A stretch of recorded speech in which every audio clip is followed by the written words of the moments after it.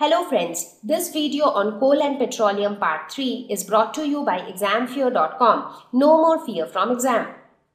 So when we talk about the exhaustible resources, the first resource that strikes our mind are the fossil fuels. So what are fossil fuels? These are fuels which are formed by natural processes like decomposition of dead plants and animals. So anything which is formed from dead plants and animals, they are called fossils. And since they act as fuels, they are called fossil fuels. So examples of fossil fuel are coal, petroleum, natural gas. So these are all examples of fossil fuel because all of them are formed from dead animals or plants. So if you talk about coal, it is formed from dead plants. Talk about petroleum, it is also formed from dead animals which were once living in the sea. So anything which is formed from dead living organisms, they are called fossil fuels. So in this lesson, we will talk about how coal was formed, how petroleum was formed, and what are the components present inside coal or petroleum. So we will talk in detail about them. Now, what is the importance of fossil fuels? Why are they so important? Firstly, because they are important sources of energy. Now, if you talk about any fossil fuel, you talk about coal, you burn coal, you get a lot of energy, you get a lot of heat energy, you get a lot of light energy, and this energy is so much that it is actually used to produce electricity. You talk about petrol or diesel, they also act as good sources of energy. Domestic purposes, for example, for cooking, we make use of the cylinders which contain LPG. So the LPG is nothing but it is a product obtained from petroleum. Even natural gas, which is available through the gas pipelines. So that is also used for domestic cooking purposes. In fact, coal is also used in a lot of rural areas. Thermal power plant where the heat energy from these fossil fuels are used to generate electricity. So that is the purpose of setting up a thermal power plant. Now the question is, how were these fossil fuels formed? Because I said they were formed from dead plants and animals, but how? So these fossil fuels were formed during the Carboniferous period, which was a long time ago, around 350 million years ago. So can you just imagine how past we are talking about? So millions and millions of years ago during the Carboniferous period. Why was that called Carboniferous period? Because of the role of carbon. So carbon was present in everything. So these fossil fuels were formed. What happened during that time was a lot of trees, plants, organisms, they started dying. So when they died, they went to the bottom of the oceans. Now during those period, a huge portion of the earth was covered by water. Now most of these dead plants or animal remains, they went to the bottom of the ocean. Over a period of time, they formed a layer of spongy material called peat, because as they went to the bottom, a lot of other things like sand, mud, clay, stones, rocks, they started getting deposited over the dead remains. So after again a couple of years, what happened was those dead trees or plants remains, they formed a layer called peat. And this peat gradually, as it got covered with more and more rocks, stones, sand and clay, it got squeezed. It is something like you leave, you leave something on a table, you leave a book on the table, and on top of the book you keep a lot of stuffs. Now as you keep increasing those stuffs, the book tend to get squeezed. So the same thing happened here. So the peat got squeezed because a lot of other stuffs were actually coming upon it. So gradually, because when it got squeezed, it started releasing water, like how it happens with a sponge. So if you squeeze the sponge, the water goes out. So here also the same thing happened. The water started getting released.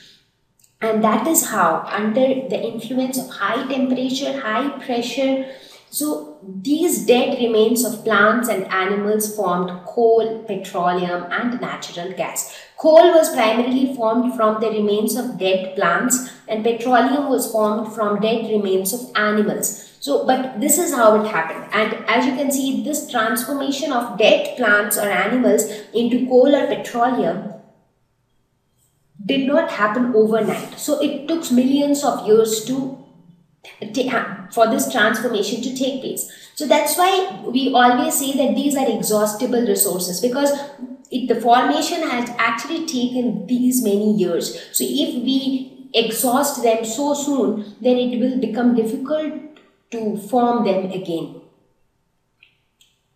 However, even though the fossil fuels are a great source of energy, but there are certain disadvantages associated with them. One is air pollution. Burning of fossil fuels cause a lot of pollution. In fact, it releases a lot of harmful gases like carbon monoxide.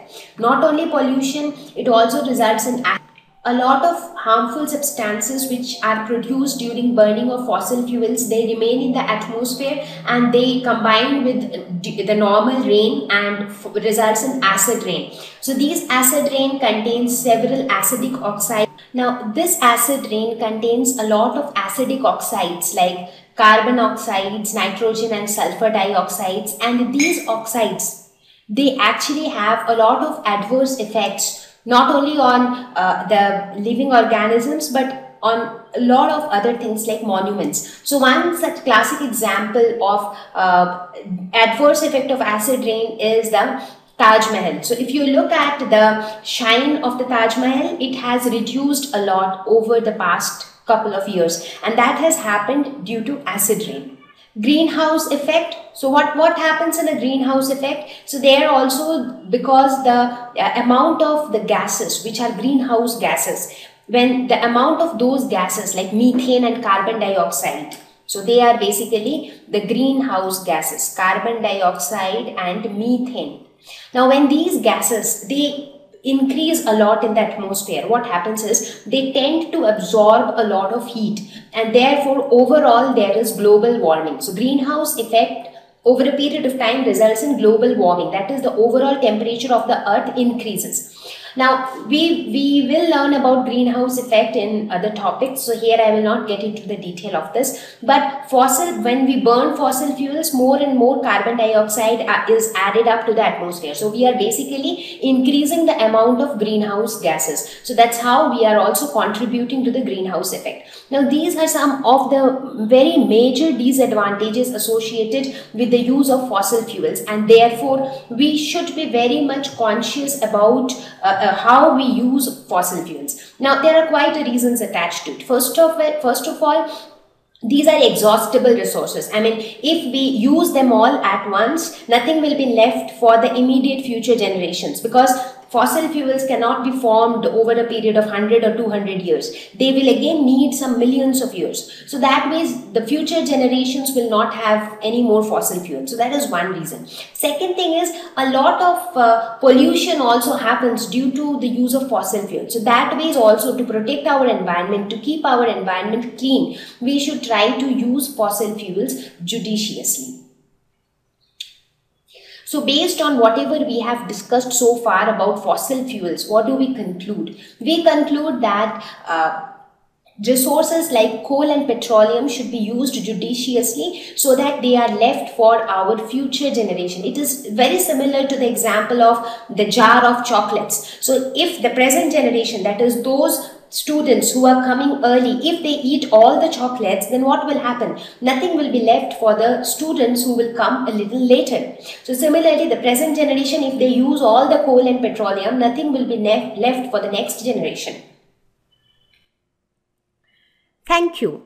Please visit www.examfear.com to watch more educational videos with a better experience. Please do not forget to like and subscribe to our YouTube channel for latest updates. Thank you once again.